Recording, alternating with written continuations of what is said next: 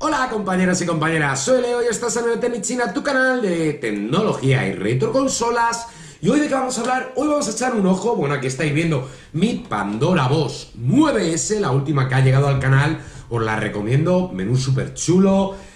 Tiene una selección de juegos impresionante, 2020 pedazo de juegos, enlace de compra en la descripción. Para el que quiera echarle un ojo tenéis el vídeo anterior que sacamos y ya os haré una review más completa de esta pedazo arcade que está increíble. ¿Por qué os saco esta hoy? Porque hoy vamos a echar un ojo a la que ha sacado la marca Capcom. Ya sabéis que es un producto original, un producto con licencia, pero que tiene luces y sombras y espero que no le pase lo mismo que le pasó a la PlayStation Classic Mini, que ya sabéis que al final prácticamente se ha quedado en una mera anécdota, la ha comprado gente, es verdad, pero las ventas que tenían pensadas han sido mucho menores.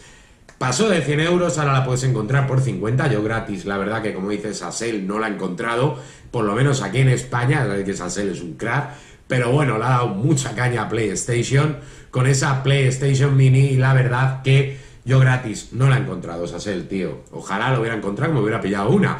Pero es que gastarme 50 euros en eso, con el catálogo de juegos que tiene, los problemas que nos vienen en PAL, que vienen en inglés, que bueno, que eso no son peros, pero ya sabéis que al final, oye, gastarte ese dinero en un producto que con una Raspberry Pi vas a jugar mejor todavía, pues no lo veo, la verdad. Pero bueno, le vamos a echar un ojo a esta CAPCOM Arcade o Home Arcade Mini, o como la queráis llamar, que trae mandos Sangua originales, que la verdad están increíbles. Pero antes os voy a enseñar una cosita que espero que os guste a todos, más que nada porque es una forma mejor de poder comprar en internet y ahorrarte unas cuantas pelas que a todos nos viene bien. Es una página de cashback, se llama Ltecnic, que lo que hace es muy sencillo, es que tú te registres en la página, metes tu correo, metes tu contraseña y estás registrado en la página y ya puedes hacer compras y ahorrarte pasta. Te vas a la tienda, seleccionas tu producto, haces la compra y recibes el cashback por esa compra, tan sencillo como eso. La verdad que no tienes que hacer gran cosa. Si invitas amigos, encima te van a dar más cashback. Al principio cuenta premium, 30% más, o sea, si te dan un 3, te van a dar un 3,9% de refund. Al principio te lo dan durante una semana, me parece que es. Y aparte tienes un cupón de 5 euros en tu primera compra, que está súper chulo. Vais a recibir dinero, yo la utilizo mucho, la verdad que yo compro mucho, ya lo sabéis que traigo un montón de cosas al canal y oye, a fin de mes se nota un montón.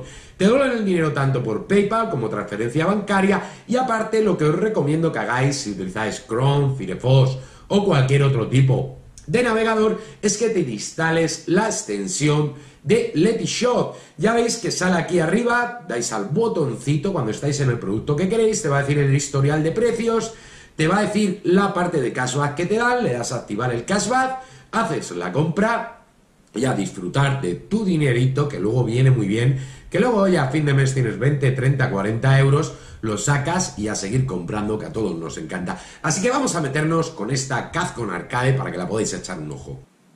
Aquí la estáis viendo, la verdad que la imagen es impresionante, pero si os fijáis, esto no deja de ser una Pandora Box con tus 6 botones, los 2 botones de Start Select, Coins, pausa y demás. O sea, es que es como una copia de una Pandora Box, pero que está súper chula, ya estáis viendo, trae 16 juegos, si le damos aquí nos saldrían los juegos que nos viene, ya veis que trae un catálogo de juegos, la verdad que son impresionantes, juegos con licencia, que no tiene nada que ver que en Pandora Box son juegos sin licencia, que al final no les cuesta pasta, ya veis que tenemos el Guns N' Goblin, el Giga Win, Mega Man, The Power Battle, Final Fight, Echo Fighter, tenemos un catálogo de juegos bastante chulo para esta arcade.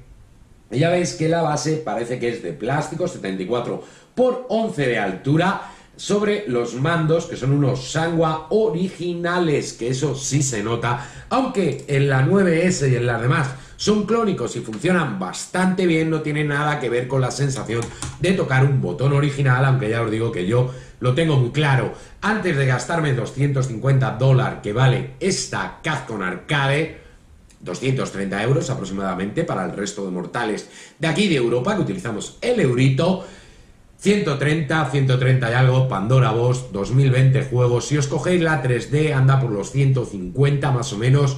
Hay veces que incluso la encuentran más barata. Os dejaré el enlace de compra de todo para el que quiera echarla un ojo. Ya sabes, si te la compras, mejor para ti, a disfrutarla. Que viene con 2000 y pico juegos, pero es que aparte te trae juegos en 3D. Puedes meterle juegos tanto por pendrive como por tarjeta micro SD, que la verdad está genial. En esta al final me imagino que la acabarán pirateando como hacen con todas y podremos meterle más juegos. Aquí la estáis viendo, 16 Classic Games. La podéis coger en Amazon y esto en la tienda oficial de Capcom. La verdad que está muy bien. A ver, ¿dónde la tengo? Que os la enseñe. Pero se me hace un poquito carita para lo que es. Aquí tenéis el tráiler oficial, ya veis, en YouTube, Peggy 12.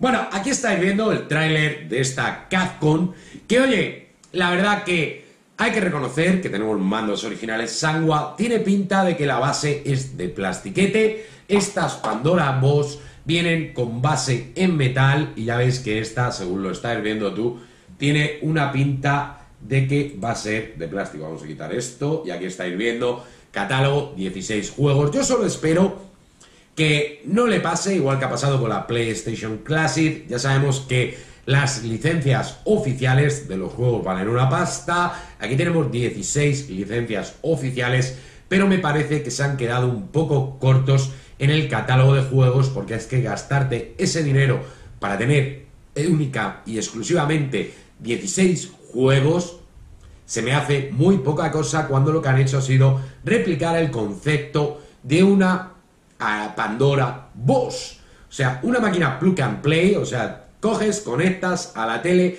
te pones a jugar, sí, tiene muy buena resolución y tener claro que se va a ver increíble porque es un producto oficial, un producto licenciado que sale el 25 de octubre de 2019 y que ya veremos qué tal sale y ya veremos si me pillaré o no me pillaré una, porque la verdad me da pereza gastarme ese dineral en una cosa con 16 juegos única y exclusivamente. Pero bueno, yo me imagino que la gente de la STEM trasteará con ella y al final, más tarde o más temprano, acabarán pirateándola como suelen hacer con todo este tipo de consolas, como ha ocurrido con la PlayStation Classic, que al final cambia bastante. Ya sabes que estas llevan un procesador, un sistema muy similar al que trae PlayStation Classic Mini, que al final, si se meten con ellas, me imagino que también flashearán o piratearán estas Pandora Box. Así que nada, espero que os haya gustado. No quiero hacer un vídeo muy largo, que esto se haga eterno.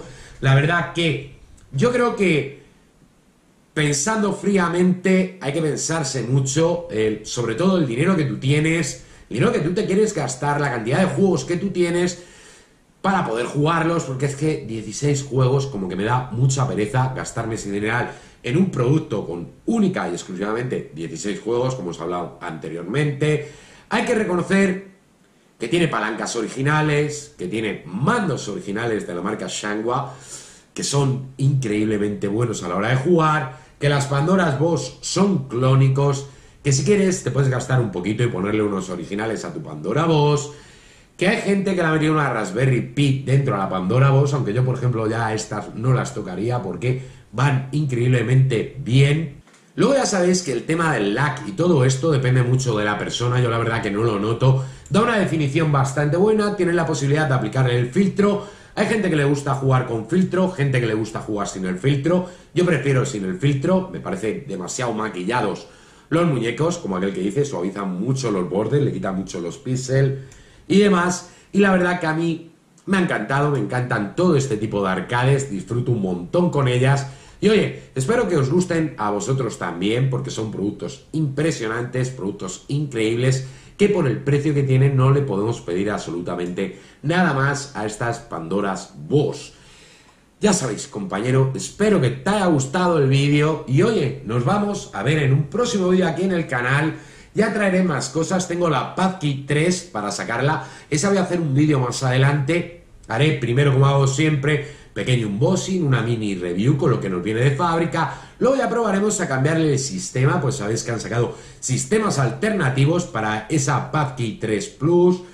Tenemos también la RS97 para cambiarle el sistema operativo, que también haré el vídeo más adelante, y más cosas que vienen, impresoras 3D, que tengo muchas ganas de sacarlas, a ver si busco algún diseñito de alguna consola de estas, podemos imprimirlo y hacer algún trasteo con una Raspberry o con alguna cosita más adelante. Ya veremos qué podemos hacer con esas impresoras 3D que nos vienen al canal. Una más pequeñita para los niños, que tiene una pinta muy buena. Luego traigo la NEF A2 también, intentaré traer la Alphawise U30, que me han hablado muy bien de ella más adelante. Y oye, ya sabes, suscríbete, comenta, comparte para que esto pueda seguir creciendo y podamos seguir trayendo un montón de cosas más al canal. Y ahora sí, no os voy a dar más la chapa, compañeros y compañeras, y nos vemos en un próximo vídeo aquí en Ltecnic China. ¡Hasta la próxima!